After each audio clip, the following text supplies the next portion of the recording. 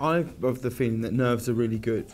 I think nerves are a good thing, and you're only ever nervous when you want to do your best, and when you care about something.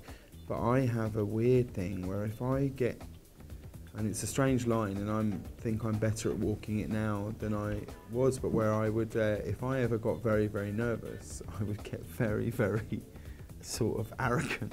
Like the more nervous I was, the more nervous I would feel, the more sort of I would have like a swagger, and I only realise now that can from time to time make you look like a dick.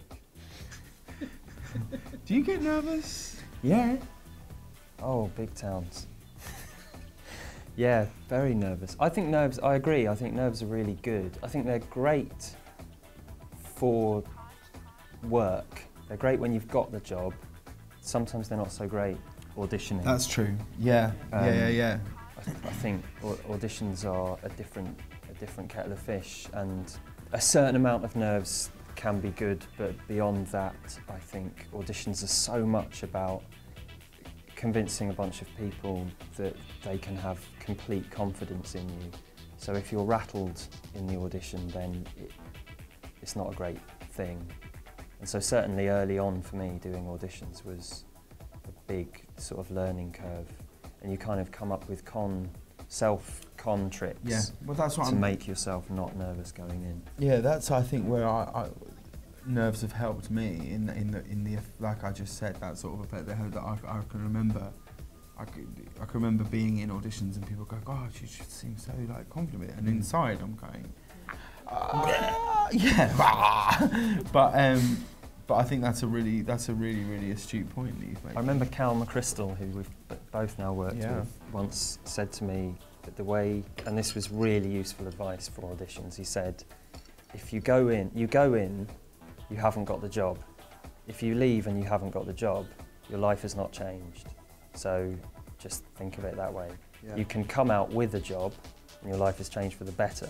But if you don't get it, then what's different? If you're doing it wrong, do it strong. That's what we're saying. Yeah, that's the other, yeah.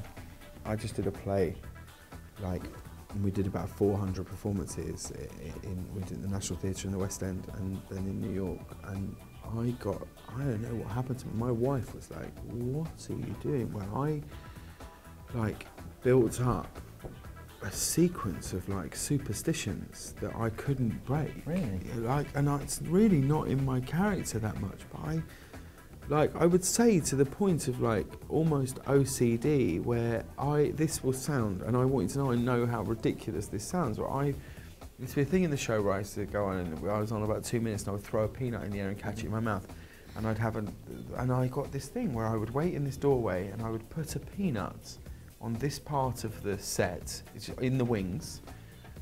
Yeah, so the flat's here, and here's the door to go on. And before every show, I had to move the peanut from here to there on a particular line.